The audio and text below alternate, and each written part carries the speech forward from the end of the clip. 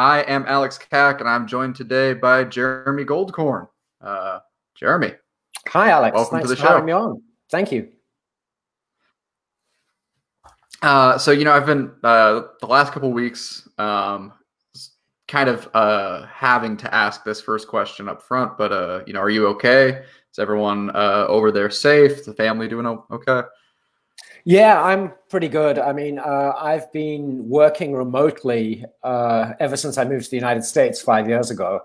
And we live kind of in the woods west of Nashville. So aside from having my kids at home, not too much has changed and all of us are healthy. So I can't complain. Well, I'm grateful to hear it. It is a weird thing. It's kind of hanging over the entire world right now, and it would be remiss not to ask something about it, or at least to make sure that you're Absolutely. doing all right. So you are currently the editor of SupChina News. Is that that is still correct?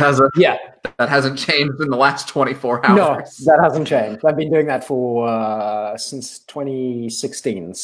And nothing's changed yet. Let's talk about. So first off, can you explain what SupChina is? Sure. Excuse me. It's a website about China.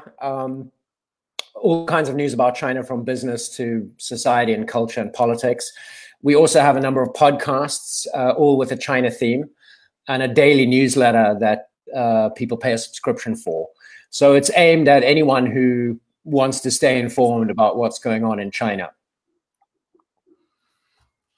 So I subscribe to the daily newsletter, and it since I have, it's just been incredible, the amount of information that I realized I was just completely missing out on. So how did this kind of website first come to be? What was the kind of a conceptualization of it, and how do you think it's changed the news space in regards to reporting on China? Well, I should say that I've been doing similar things for most of my working life. I used to have a website called Danwei, which I ended up selling to another company, and it's now defunct, but it was similar in some ways. But SupChina was started by a woman named Anla Cheng, who is American Chinese, with the idea of informing people about China, better informing people in the United States about China. And it was initially just a daily free newsletter. But since it launched in 2016, I joined shortly after the launch. We've developed, all of these other media features. Some of them predated. One of the podcasts is called Sinica, and I have been doing that with my friend Kaiser Guo since 2010, when we used to live in China together. And when we joined SupChina, we brought the podcast on board with us. Has it changed the media space about China? It's difficult to say. I mean, I think we are having an effect on a lot of the reporting that you see, because we often see stuff that we cover, later get covered in the mainstream, in the establishment media a day or two after we've done it. But the current media environment is just, I mean, there's so much media. I don't know if we've actually changed it yet, but maybe that's our aim. Well, I think there's a very specific kind of lens of focus that you guys exist in, that is media dedicated to China. Yeah. Obviously, China's a huge country. They're a world superpower, but why don't we see the same level of focus on other nations, in your opinion? Yeah, that's a very good question. I mean, I often wonder why because we're not the only China-focused website. There are nonprofits doing similar things, like the Asia Society. And of course, there's a lot of investor interest in China. So there's a lot of business and financial specialist information services. I think the money is one part of it. The business interest in China is probably greater than any other country. But it is odd that there isn't a similar website really in English about Russia or India, say. India, maybe it's more understandable because there's already a great deal of content in English, often produced in India. Russia, it's kind of strange that I'm not aware of, or at least there are not a ton of sites that focus on this. I would say, aside from the economic reason that just China's so, economically important, there is perhaps another reason that, a lot of people like me have spent most of their working lives and often their studies involved with the country. And it's fascinating. It's deeply fascinating. It takes a long time to really get to understand it, I think. And therefore, I think we feel the need to try and explain it. And I think there is an appetite for people to understand in a more specialized way than you'd get from a general media, so a general news media. But yeah, it's not. There should be similar operations doing India, doing Indonesia, Russia. If not individual countries in South America, you'd think there'd be something similar about Latin America in English. It is interesting. There are blogs and smaller newsletters that exist, but they haven't had the level of success, I think, either, to kind of dedicate and focus in the way that you guys have, for example, or that numerous of these websites featuring China have. And it is something that I've always noted and found odd. There is almost this like self-perpetuating cycle where it's nations and their kind of these emerging economies, I feel like, are no different than anyone else in a sense of you get investment through the media cycle, almost through media attention, and then one feeds the other. Yeah, it's bizarre to watch how that hasn't translated better into Western media. It's the investment. I guess it's also I think the West, and particularly America, is alternately fascinated and horrified by China. And that I think is certainly a reason for it as well. And right now, there's some very stark divisions in some ways in what you might call the China watching community, where there's a lot of people who perhaps even used to be quite sympathetic to China, but are very, very sort of hostile towards the People's Republic right now. And then you have a bunch of other people who are desperately trying to, encourage better relations between the US and China, and in the current environment, generally failing. Well, it has been an interesting kind of year and a half for how China's been perceived in the West, because, you had the issue with the Uyghurs, and then now you've got the issue with global pandemic originating there. How do you think this has changed? Those two things have changed perception, or at least changed the way that you guys are reporting. Is there still room to focus on other stories and issues, and what do you see kind of coming out of the West in response to these things?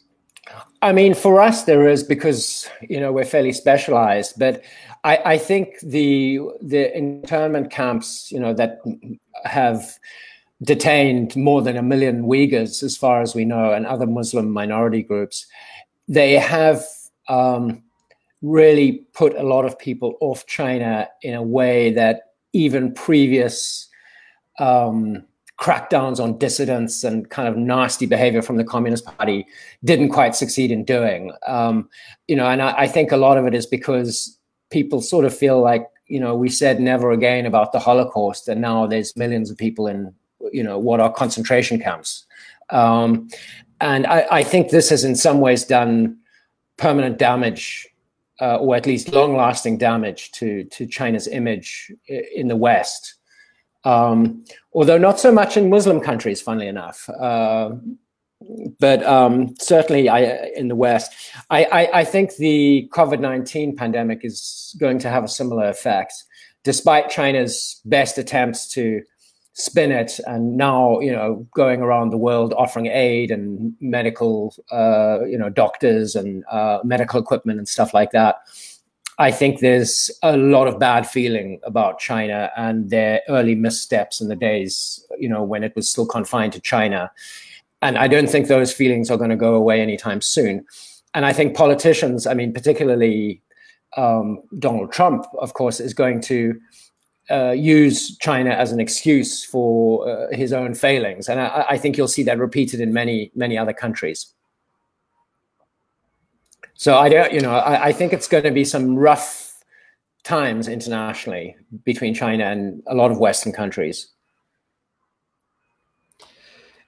It does often, I think, feel like this impossible scenario where China is constantly engaged in these kind of human rights abuses, and yet they are so central to the world economy and so powerful, militarily, frankly, that you almost don't really want to do anything to kind of, you don't want to, poke that bear, so to speak, because it could create so much further disruption or such a worse scenario than what's already happening. But how does the international community respond to something like what's going on through your concentration camps, or any, we saw this with Falun Gong was obviously a prevalent one some decades ago.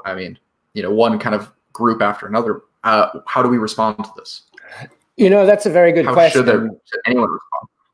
I don't know. That is a very good question.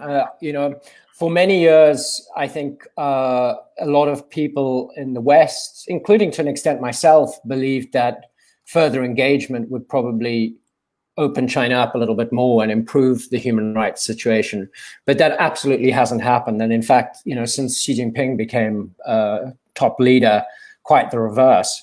I think the one thing that I do know is that such abuses should be relentlessly reported on and exposed. And as a media person, that's the thing that I can do. But aside from that, for many countries, it's not realistic to put sanctions on China, even for the United States. And it's not just trading relationships. Things like dealing with COVID-19 properly really should require international cooperation. So I don't think there's an easy answer to that. I do think, though, that it's very important that all these abuses are documented properly and that the world isn't allowed to forget them.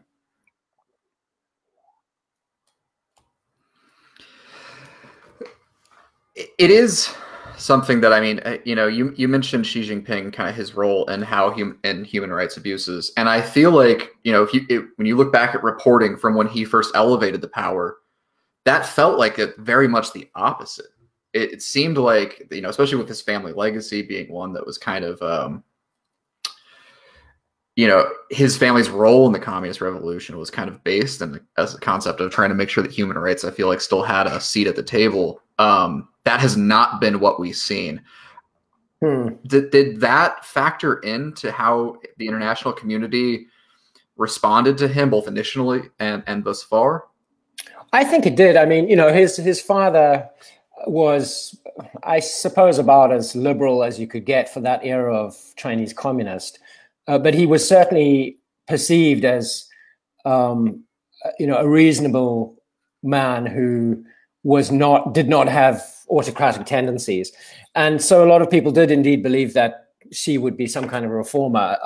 Nicholas Kristof, the New York Times columnist, famously wrote a column when Xi had just been announced president and party leader, predicting that Mao's body would be taken out of Tiananmen Square and that the famous dissident Liu Xiaobo would be released from prison and this kind of thing. And of course, Liu Xiaobo then died of cancer in prison, and Mao's body is still very much in Tiananmen Square. And now we have Uyghurs in concentration camps and all kinds of repression of civil society and media. So I think a lot of people did misread Xi at the beginning. And it took a few years for most observers to actually realize that this wasn't going to be all bubbles and flowers, and that this guy is a real authoritarian. You mentioned Mao, and I mean, it's hard to talk about China without looking at kind of Mao's shadow over modern Chinese history.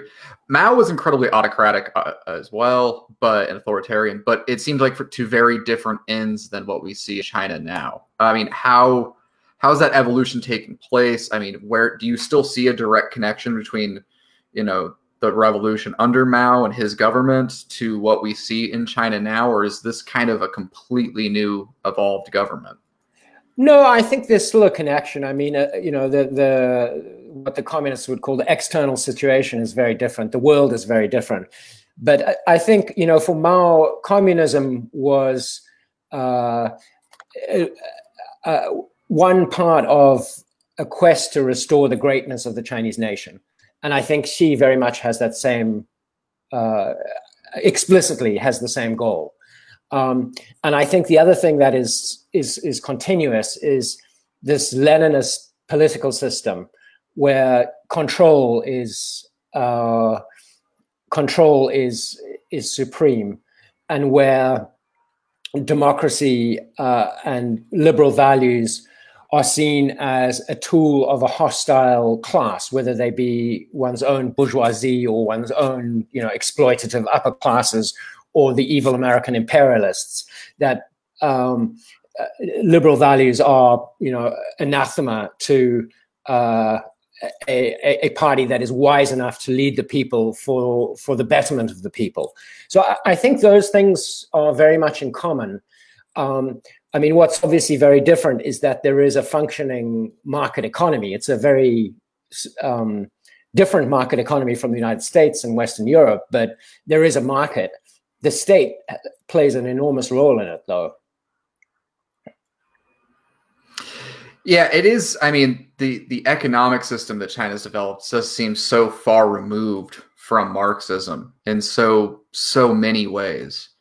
I mean, you have billionaires. You have Chinese billionaires. You have some of the largest privately held firms in the world out of China, and I mean, you see these abuses that are no different. I mean, what was this? Was it which technology company where it was like the CEO or the CFO was just outed as a pedophile in China recently, and has kind of been trying to hide behind a cloud of money that's very reminiscent of Jeffrey Epstein. And so it is interesting, I think, especially when you have an exploited working class. I mean, that's true, which is why I tend to think of Lenin as being more important in understanding the Chinese Communist Party than Marx, because their aim doesn't, Xi Jinping talks about poverty alleviation a lot, and there certainly is a very real attempt to lift everyone in the country out of poverty. But it's no longer a party that seeks to destroy the rich, but it uses Leninist tools of control to ensure that it still controls the party. So I would say, they're heirs to Lenin rather than Marx. It is an interesting thing. I mean, and I think that's kind of one of the big, almost arguments that you get in Western societies is it fair to truly call China communist at this point? I mean, they obviously still refer to it as the Communist Party, but is that truly a fair interpretation, do you think? I think if you think of communism as a situation where wealth is equally distributed, clearly that's not. But if you think of communism as a bunch of tools that you use to control society and end up with certain, to achieve certain ends, I think it still works as a term. It's, I mean, that's an interesting point. I feel like almost unto itself, because it's more communism as Ronald Reagan would refer to it than communism as I think a lot of early communist writers, for example, would have referred to it. I think the goals are drastically different, and the way that it looks is very different. I think that's right. And I mean, you do see, last year there were, and the year before, a number of Marxist student associations in China, which were going down to factories, mostly in the south of China, where most of the factories are, and they're acting as labor activists, and they were all arrested or intimidated into silence. So yeah, I think that's a fair point. It to me, it seems like an important distinction almost that gets missed, and I think in Western understanding of them, because it's very easy to soundbite down. I think especially post Cold War to soundbite down and say, oh, like communism bad, but it leaves out very fundamental understandings of like political ideology, I think, for the average media consumer. And I think that can be very dangerous as you start to talk about different economic models, different systems of welfare and distribution, and then also, I think really understanding the motivations of China and how they fit into this kind of global market. You mentioned the American imperialists earlier, but when we see some of the actions that China takes and kind of creating a sphere of influence, that to me is very reminiscent of old school imperialism. It's just a far more clever way to do it. They're not outright politically colonizing those places. They are lifting them up in many ways, but they're making them incredibly dependent on them in the same way. I think that's very true. I suppose it depends how you define empire, but they are building resources all over the world. They are not exactly subjugating other countries, but they are pulling, as you say, other countries into their sphere of influence, and sometimes pulling them in so close that the countries no longer have much of a choice about it. So it is, the Belt and Road Initiative is one of Xi Jinping's, signature projects. And that's essentially what we're talking about, is this massive infrastructure and transport network that they're trying to develop that will connect China to the rest of Asia and Africa and Europe and beyond to the Americas, and give China a bigger say in global affairs, as well as all the resources that come with controlling ports, data networks, shipping, etc. It does seem like it is creating like and it's reinforcing a class system that almost already exists, and I think we see that especially in Africa, as they kind of come in and they pull resources out, they put resources and financial resources back in to those communities, and they do sometimes lift up small portions kind of out of poverty or into a better situation. Yet at the same time, they're not bringing it up to necessarily standards that you would find maybe in parts of China or in the West. They're still keeping them kind of at an arm's reach. And do you think that's intentional, or is that just a level of resource allocation they don't have? I mean, what is the ultimate goal, do you think? I don't think that's intentional. I don't think they're intentionally keeping anyone down in Africa and other parts of the developing world. But it's sort of a feature of the way they do things, where they very much deal with the elites of each country. What you see is what the local elites will agree to, and that is not necessarily in the interest of the common person in those countries. There's also another part, particularly in Africa, that's kind of interesting, and that isn't government driven at all, which is a lot of the Chinese presence in Africa is actually individual entrepreneurs, or people who they may have come over with a Chinese state-owned company to build a highway or a railroad or something, but they decide, I'm going to try my luck here, and they open a restaurant or a company selling furniture. And that there's a bigger, from the numbers we know, there's a bigger number of Chinese people engaged in this kind of private sector initiative in China than there are people employed by the state-owned companies. And that's another factor, but that's not something that the government has planned. But nonetheless, it does mean that, the Chinese population in Africa is growing quite rapidly, and that, that has consequences too. There was like some level of backlash, I believe, that kind of came recently from certain African nations over how African nationals were treated in China. Is that correct? Yeah, absolutely. I mean, frankly, there's a lot of racism in China, and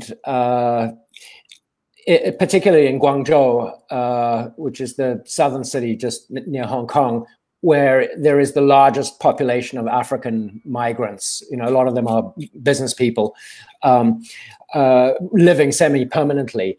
And it seems at the behest of local authorities and probably, just bigoted people, many of them have been evicted from their housing and forced to sleep on the streets. Even there's been video of McDonald's not letting black people in. A lot of very nasty stuff. And this has all happened over the last week, causing a bunch of African diplomats and leaders to demand an explanation from China. It seems, though, already the elites of these countries have gone back to the same old win-win dialogue, the story about the mutual benefit of cooperating with China, and even the African media, the press has calmed down in its coverage of this. But on social media, there's still a lot of pushback, and you're still seeing a lot of videos of Africans in Guangzhou being treated badly. And I think it'll be interesting to see what effect it has. But it won't be good for China's reputation in Africa, that's for sure. It's interesting. I mean, I think the average American or European who tends to think of China often thinks of it in very different terms than they tend to think about the problems in their own backyard. Yet when you hear something like that, you hear about race-based evictions. That could be happening in any part of America today. It probably is happening in most parts of America today. These stories, I think, bring something down to a more almost communal level and understanding. Do you see that though? I mean, is that just an isolated incident where, hey, racism exists everywhere, or do you see that there happens to be a lot of more micro similarities and problems between kind of Western society and interpersonal relations and Chinese society and interpersonal relations? That's a good question. I mean, I think the foundations of racism in China are quite different from, say, in the United States.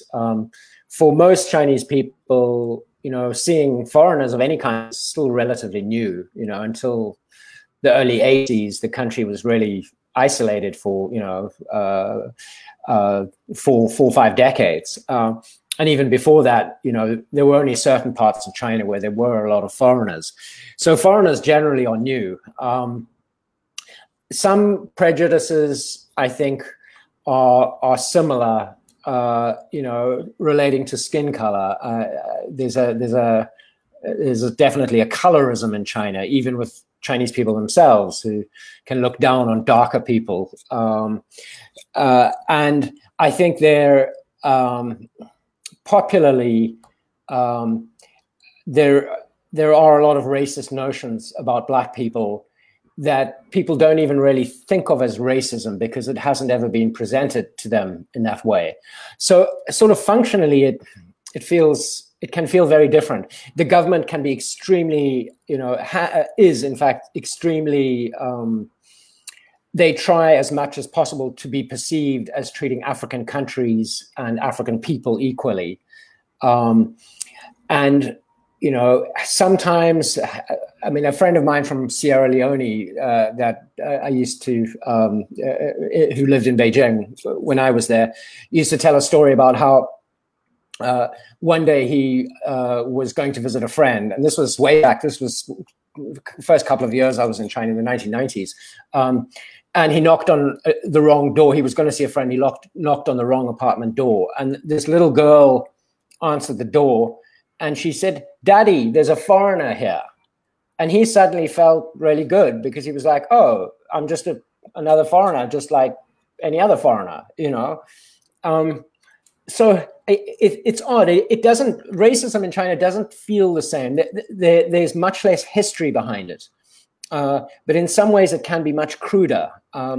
and there hasn't really been any kind of movement of political correctness. I mean, that's a word that people use derogative, in a negative way, but there hasn't really been a systematic education that racism is bad in China.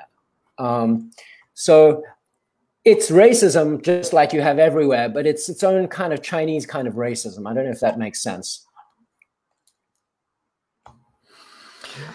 I mean, it is a.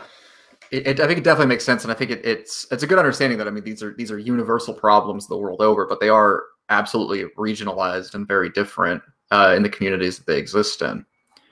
Yeah, we are getting kind of towards the end of the time limit on this program, but I do want to ask you the same question I kind of ask everyone, which is through your career and your personal life as well, what is the thing that you most hope to convey to other people? What do you think is the most important takeaway that you have to offer? Wow, that's putting me on the spot. That's why I like to do it. It's a drastic pivot for something incredibly deep, and I like to see what people come up with. Well, I think in my career, I would like people to understand that China is full of human beings, many of whom are wonderful people, but that doesn't mean we should necessarily be supportive of the government. I guess my work is probably devoted towards that. And I think this is a country that there's a real deficit of information, at least in English. And that continues to be the case, even though it's much better than it was 10, 20 years ago. And I would like to help plug those gaps. Well, I think you guys are doing a great job of it. I know since I've been a subscriber, I feel like I'm seeing so many different sides of China, both in a positive and sometimes negative light that I might not have otherwise. Well, thank you, Alex. Can I ask, do you have a history with China? I have none personally. I mean, other than just, trying to be a student of it to an extent. I mean, no more than, I guess, anyone else, right? It is, it seems like it'd be a huge information gap for an individual to not focus on a nation that is, it affects so many people just within its own borders, much less all over the world.